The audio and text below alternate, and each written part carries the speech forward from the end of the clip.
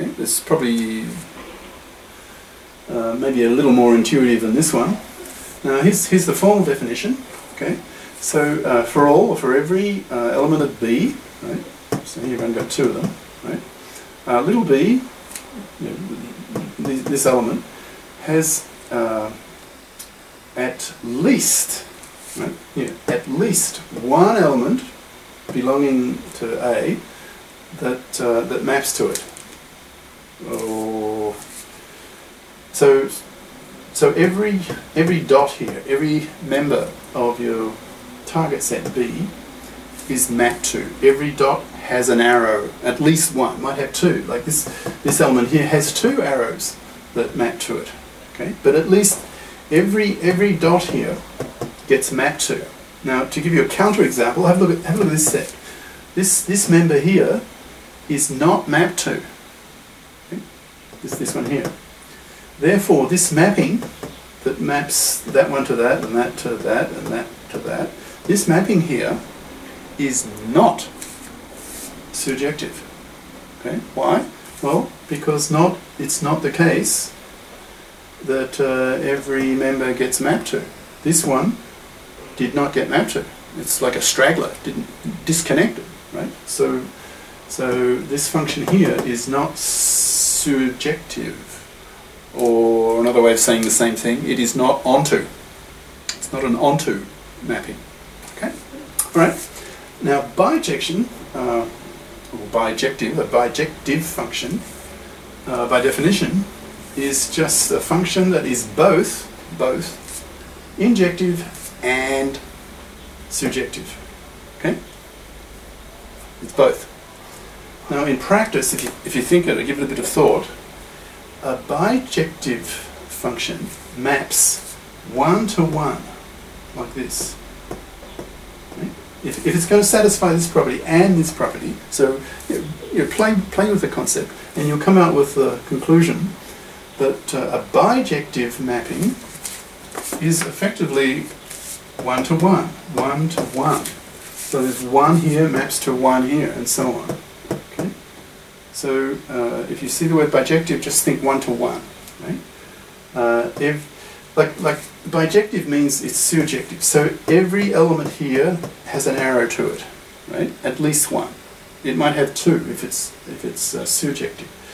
But injective means at most one, right? So if it's surjective, every element's mapped to, and because it's also injective, it means the number of arrows here cannot be more than one. So that means each one just has one arrow. If you put these two together, it means that each element here in your codomain, your target set, has only one and only one. Right? One and only one arrow gets mapped to just once for each member of your B, of your codomain, your target set. Okay? Right. Now, a couple of examples, well, one at least. Have a look at this function. It's taking, let's assume these are integers.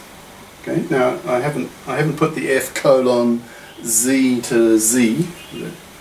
Sort of understood. Okay. So you're mapping an integer into this integer, and the formula, if you like, the mapping, the function, takes the integer and just adds one to it. Okay? So you could look on this function as like an incrementer, you know, which means add one to. Right? Now I'll just throw it at you.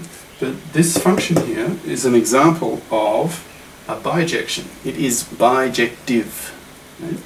Now, in the problem-solving part, I'll do lots of examples, and so you get a feel for why that's the case. I'm just giving you a taste, sort of what's coming. All right.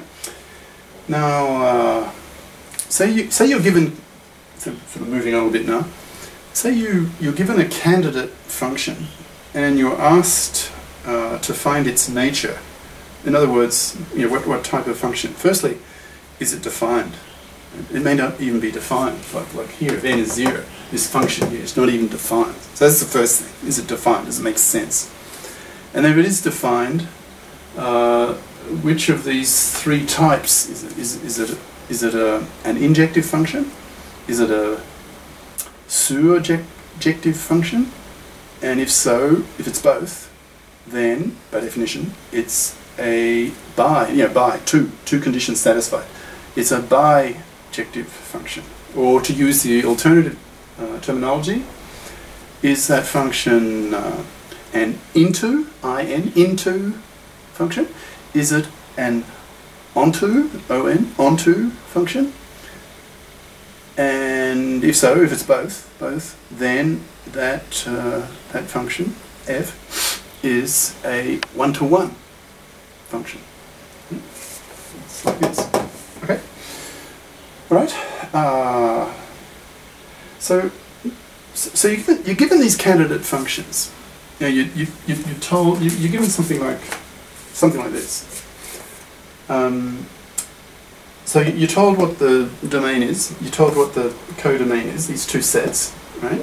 So, for example, a set of integers, whatever.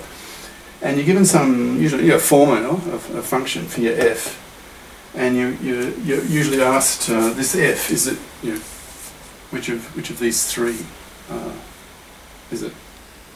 What kind of function is it? Its type, if you like.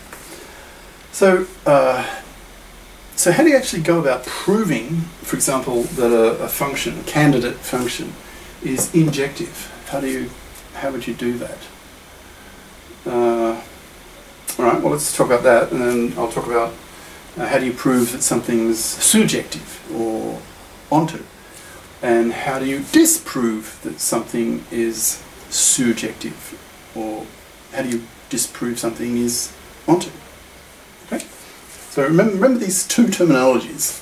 They're both are used heavily in higher maths. So you need to know both. All right. So how do you prove that a function is injective? Okay. So well, I've written it down here. So take any two random two elements of your domain here. Let's say. Okay, and let that be little a, that be little b. So this point here is your image, right? It's your image of this, and this point here would be the image of that. Okay, so so if that's little a, that's little b. So f, where is it here? So that's confusing. Oh. All right, I'll call that little a, and this is b. Okay, and I'll call that little c, and this is little d. Okay. So in that case, I've got to change this. I'll make that a c. Okay, and I'll make this a c. Right. So how to prove that a function is injective? How do you prove an injection? An injection is just a type of function. Right? So you have three types of function: an injection, a surjection, and a bijection. They're just names of functions or type of function. Okay, so little a maps to little b, little c maps to little d. Now, if it's an injection, you cannot have two arrows coming to one member of B. Right? That's the definition. You cannot have two arrows. You cannot have, like here you do have, you cannot have like 2 to 1 or many to 1. Okay? So if you think like you have two possible, like if you have the image here and the image here, so let's say f of, so b would be f of a and d would be f of c. Okay, so assume these two images are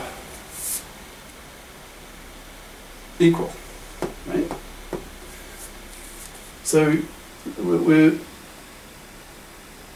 So if you have two images that are the same, so B and D, so, and what is B? It should also be a C. Okay. So if these two images are in fact the same, so B and this is B and this is D, which is f of A and f of C. Right? These two are the images of these two. Now, if these two are the same, if it's an injection, if it's an injective function, then in fact A and C should be equal, right? Because they can't be different. Because if they are different, then if you're mapping, if f of A and f of C are the same, right? They're the same member, at the same point. Like if this is true, so if it is an injection, this point and this point must be the same. So that's your. So if you can show that, that's your way of proving that your mapping, your f, is in fact injective. So here's the criteria. Here's your general method to prove that a mapping, your function f, is injective, and you do it this way. So you take two arbitrary points in your domain, let's say A and C, right? You assume that these two